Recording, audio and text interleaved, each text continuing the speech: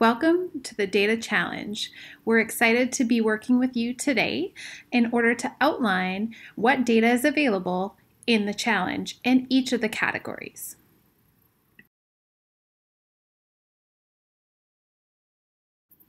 We realize there is a lot of information being thrown at you in this video, so feel free to pause it at any point in order to focus just on the category that applies to you. Please note, if you're in the more advanced categories, you are expected to take into account the categories and the data that's available to you in the other levels.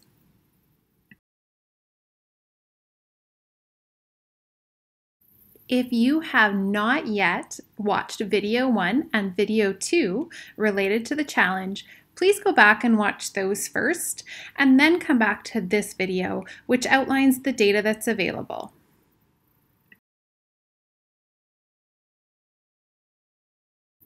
In the novice category, we would like your help in understanding the context of the soybean market as it relates to the multiple variables that are available in the data set.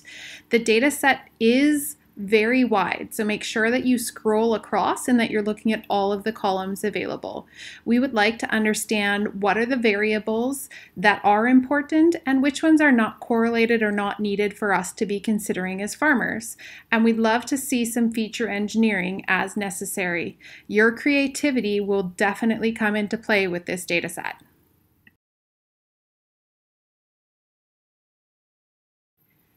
The data that's available is USDA data, and it is already adjusted for exchange rates, which is a key thing to be considering when you're looking at market data.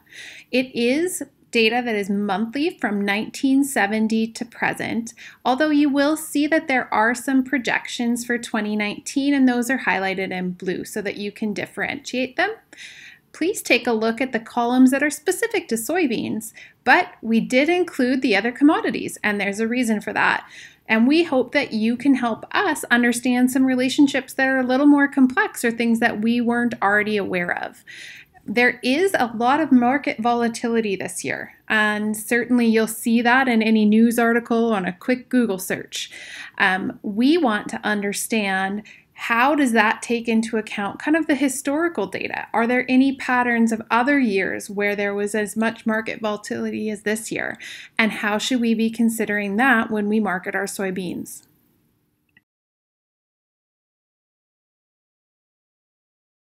We recognize that it's a little bit hard when you don't have the context to think of where do you get started on your data set. So we wanted to include a few thought starters that would be of high value to farmers. We expect that you'll expand beyond this, but it's a place to get started. So number 1 is, what trends do you see in the US soybean exports? Number 2 is, what seasonality do you see in the data? Number 3, are there any relationships between commodity exports? Think about substitutable products. 4, are we trade neutral for agricultural products in a given month or year? And does that impact the soybean market? And number 5, does competitor exports of soybeans impact the US exports of soybeans?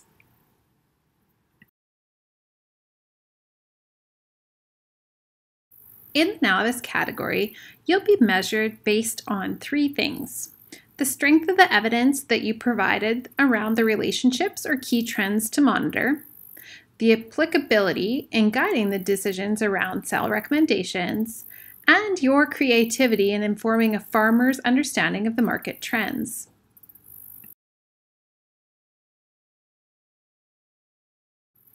In the undergraduate category, you have access to the data that is available to the novice category. In this category, however, we expect predictive modeling. The first model that we would like is predicted price of the commodity close. And you'll see that close price is in the data sets. There is 3 different data sets based on the different contract dates for contracts in March, May, and July. We would also like, for each of the dates, a sell versus hold recommendation. And finally, a predicted commodity price for December 6th. The most accurate teams will be announced at FastCon on December 9th.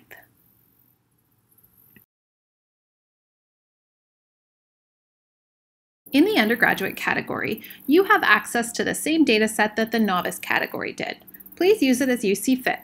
You also have access to some additional data sets: the trading price by date for the 3 contract periods, soybean historical stocks, and the oil crops outlook. As you look at these data sets, you'll see that the trading price is your target variable. You'll be measured against close, but we kept the open, high, and low information in the dataset for you to use. Additionally, the soybean historical stocks show critical supply and demand information. And please note, it's not just for soybeans, and that might be insightful as well. The oil crops outlook provides insight in context of other oilseed prices. And here's a tip for actually listening to this audio: go check out the cover tab. It provides some context as to why the prices are so important this year. What's really helpful to a farmer is understanding when they should sell their grain at peak or near peak prices. They already know their break-even point, and so for them, they're trying to maximize their ability to get a return on investment, just as was described in video 2. Your challenge is really to help predict the price at close, and, as you saw, simplifying that message to a sell or hold recommendation.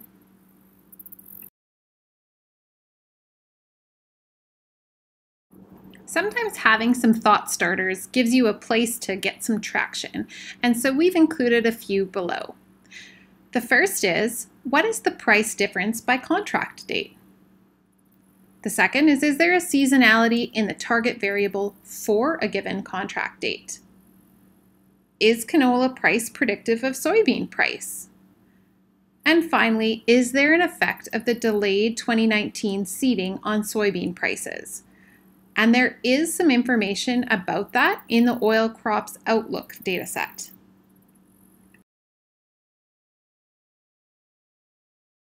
Now for how you'll be measured in the undergraduate category evaluation. For the predicted commodity close, we are requesting that you provide a predicted price for September 3rd to October 31st for each of the distinct contract dates, March, May, and July.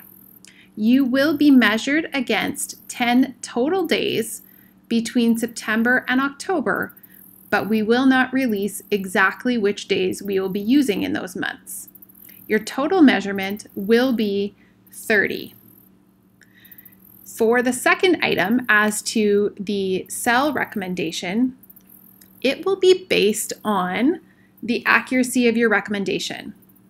There will again be 30 measurements. We are going to look at scoring you by points.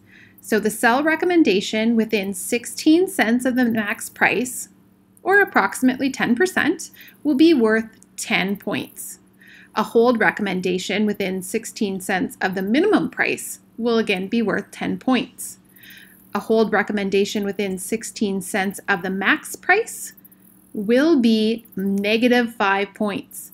And a sell recommendation within 32 cents of the min price will be -5 points.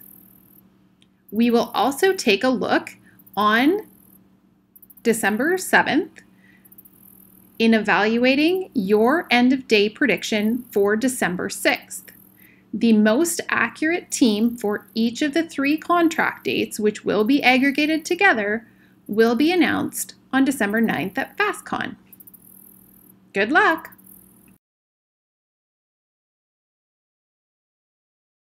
In the Graduate Challenge, we're really looking to see your creativity. So we expect the same 3 predictive models that were discussed in the Undergraduate Challenge, but we'd also really like to see you differentiate yourself by including some additional data features. We have included a few new data sets, and we've included some links below in order for you to access some additional data that will help you to increase your predictive accuracy. That includes things like macroeconomic conditions, so key export markets or competitive markets to the US soybean market. What is the weather in Brazil? How are the fires in the rainforest impacting crop production? In addition, how is the geopolitical climate changing the soybean market? How do tweets impact what happens in soybean farmers' backyards? And how are the tariff wars impacting U.S. farmers?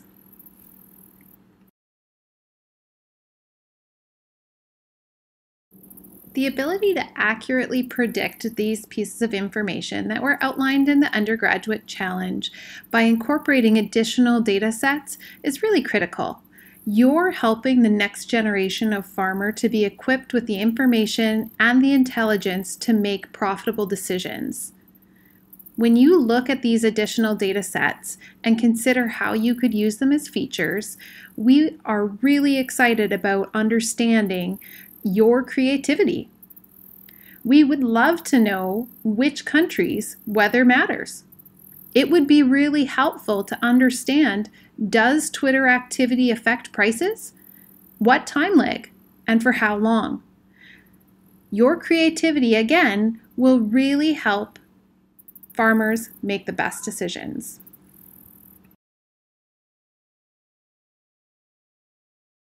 As we gave thought starters to the novice and the undergraduate categories, here's a few for you in the graduate category.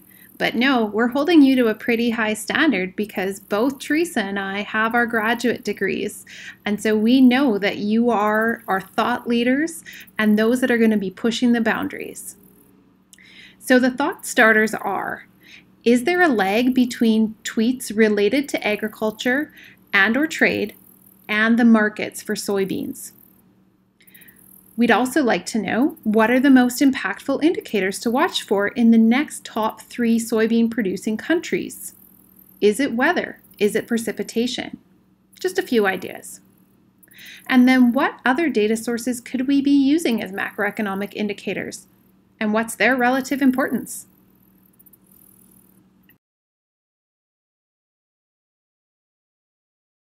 In the graduate category, your evaluation will be very similar to the undergraduate category in terms of predictive accuracy.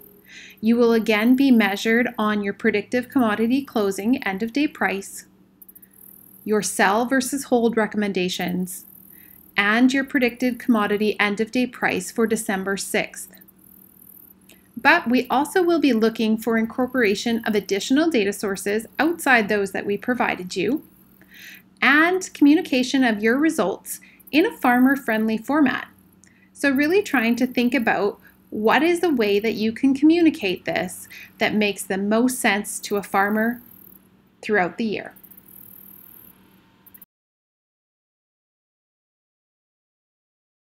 Thanks for participating in the Soybean Data Challenge. We look forward to seeing your creativity and results. The information that has been included in this video is available in PDF format in the same Google Drive location as the data sets. We look forward to seeing your results and the impact that you can have in soybean marketing.